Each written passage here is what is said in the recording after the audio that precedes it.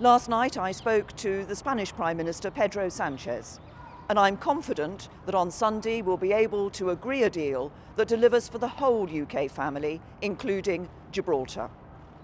On Saturday I will return to Brussels for further meeting with President Juncker, where we will discuss how to bring this process to a conclusion in the interests of all our people. The British people want this to be settled. They want a good deal that sets us on course for a brighter future. That deal is within our grasp, and I am determined to deliver it.